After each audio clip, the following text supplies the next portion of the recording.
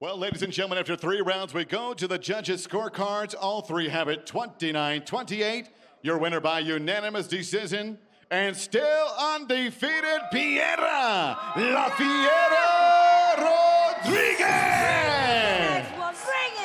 I'm here with Piera Rodriguez. Congratulations on a hard-fought victory. Back and forth, close first round. Were you sure you got the job done? Yeah.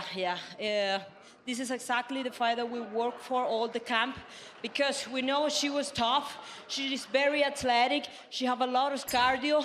So I couldn't be aggressive and dump. You know, I have to be very technical, keep it outside, keep it clean.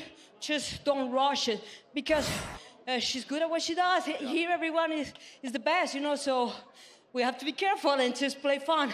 Do you feel like you executed that game plan perfectly? You sat back on that back foot, used the jab, and I think it was maybe 5, 6 unofficial takedowns. You did a really good job of getting her to the mat. Couldn't keep her there. Was that surprising to you? My intention was not to keep her there, because I knew she was trying triangles and stuff. I knew she was going to try to submit me. So my intention on this one was not trying to hold her down and keep the fight in the floor.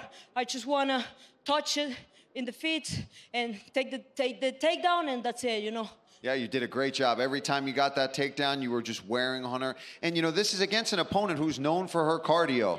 How were you feeling in that third round? It was very close at the end there, but you were still throwing big shots. How did the gas tank hold up for yourself in this one? So if I tell you the truth, I was a little bit concerned about her cardio, because I think she's one of the toughest in that area. She has the really big tank.